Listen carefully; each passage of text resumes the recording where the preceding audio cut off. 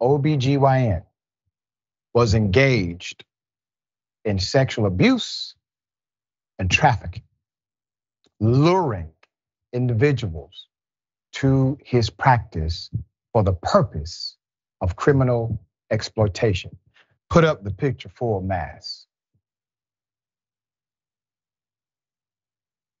New York City, OB-GYN has been sentenced to 20 years for sex trafficking.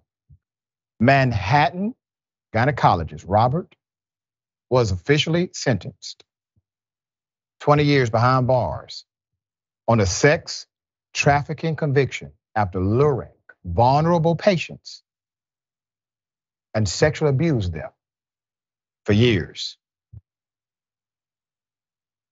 He was initially found guilty by a jury in January of enticing women to travel across state lines so he could sexually abuse them while he worked at city hospitals, including ones associated with Columbia University and New York Presbyterian.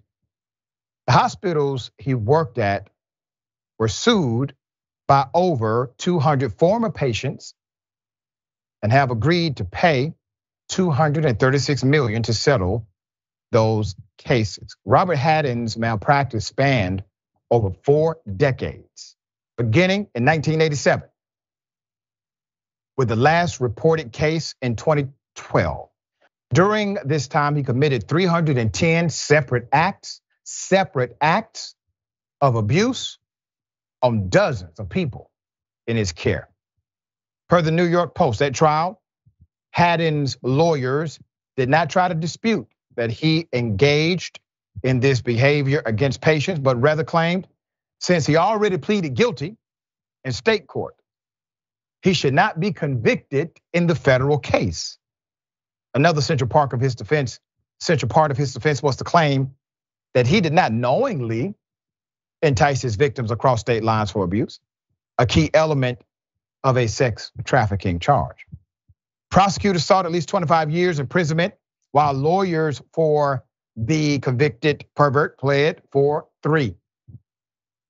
Hadden pled guilty in 2016 in a criminal case for the abuse of 6 patients, while his medical license was stripped and officially bonded as a sex offender.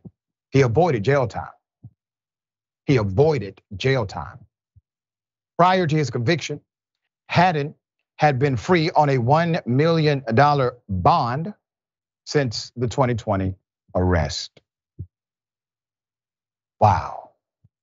Manhattan U.S. Attorney Damian Williams said in a statement at the time of the conviction, for years, he cruelly lured women who sought professional medical care to his offices in order to gratify himself.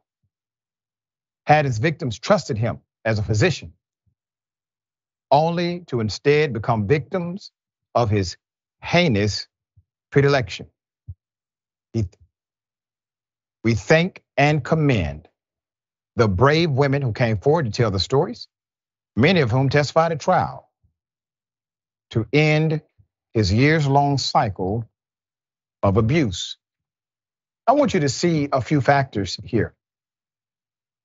The man was already convicted years prior, but avoided jail time. And yes, he had his medical license ripped away.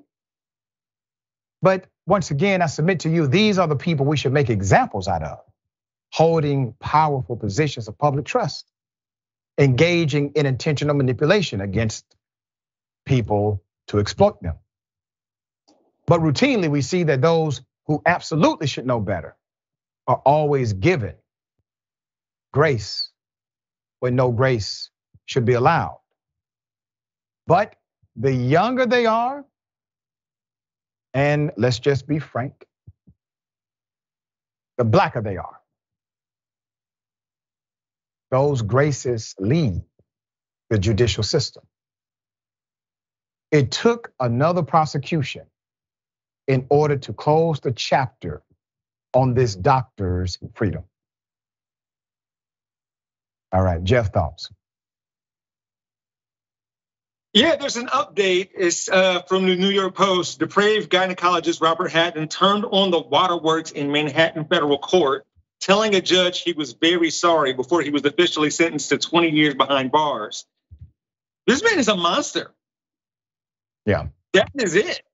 This man is a monster. For that to go on for so long without justice being offered to these women being involved in this is gross.